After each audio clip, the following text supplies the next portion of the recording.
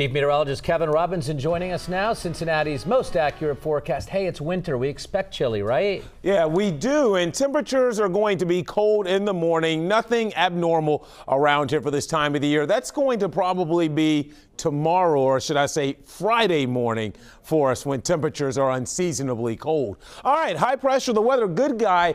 This is good news because this means we'll keep the sunshine, and it means we're going to keep the area dry through the bulk of the weekend. High pressure is going to be the main weather player moving forward. So all in all, our forecast is relatively quiet and not very active. Now, there's some snow out to the west. There's a storm system that's out in the Plain States tonight, but it's going to take the southern route because this big dome of high pressure is going to basically protect the Ohio Valley, force it to the south, and that will bring snow across the southern states. But for us, we're going to dodge that weather system. What it will help to do, though, is tug down some cold air. And there's some pretty chilly air lurking across the Great Lakes in the upper Midwest. Look from Detroit to Chicago. There's your teens back across parts of Iowa. As that system passes by to our south, it will help to drag down that colder air for tomorrow and tomorrow night. So it's chilly now, but over the next 24 hours, it's going to get colder for us. That before it warms up for the weekend.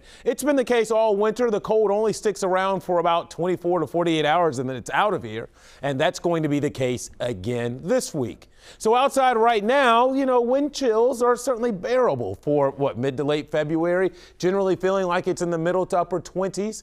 For most of us, you can cut those numbers in half tomorrow night and Friday morning. So it's tomorrow night and Friday morning when the coldest air arrives, and we're likely to have wind chills somewhere between about 10 and 15 for us. And obviously the highs are going to be colder too. Tomorrow's going to be about 10 degrees colder than it was today, and Friday's also going to be equally as cold. However, fast turnaround by the weekend. Look at that. We go from starting the weekend Friday in the 30s to highs on Sunday in the low 50s. So it's just about a 48-hour span of some really chilly stuff.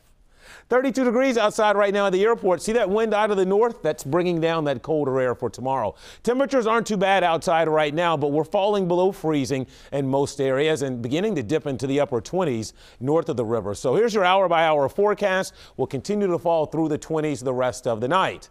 So right now, temperatures around the area shaping up like this: as cold as 26 in Mount Healthy, 32 in Fort Wright, 33 in Cold Spring. You're at 27 at the moment over around Harrison. By morning, overnight lows generally between about 25 and 30 for most of us. And then highs tomorrow, again, about 10 degrees colder, only going to be in the mid-30s for highs tomorrow. Quick look at Futurecast. Aside from some passing clouds, and we'll have more clouds in the morning, more sunshine in the afternoon. Overall, it's a pretty quiet weather pattern taking us through Thursday evening and Thursday night and right on into Friday. At least we're going to keep a good deal of sunshine around. So clouds will increase some tonight, cold 26 for a low, and then for tomorrow, more clouds in the morning, more sun in the afternoon, 35 for your high. There's a look at your day planner. Again, temperatures tomorrow just struggling to get above that freezing mark. Here's your 7-day forecast. 15 tomorrow night, and then look at that recovery over the weekend. And in even better news, Mike and Cherie, we're delaying the rain. Looks like we're going to get most of the weekend in here on a dry note, but then we'll have a wet start to next week. All right, Kev. Joey Votto loving the new roster. We are in Arizona.